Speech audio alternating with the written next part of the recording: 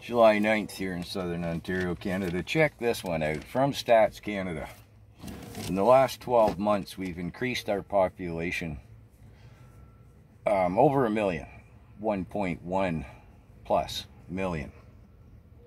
Bear in mind, again, these are from Stats Canada. Stats Canada again, labor force is up 588,000 odd.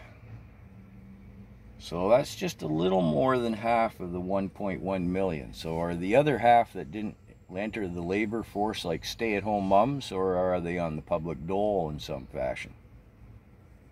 I'll leave that to your own speculation. Again, Stats Canada, but only 343,400 jobs have been added, and only 165,500 of those jobs are full-time. So the number of unemployed people in Canada is up 245,200. Almost 250,000 people more unemployed, not including the almost half of the 1.1 million. Yeah.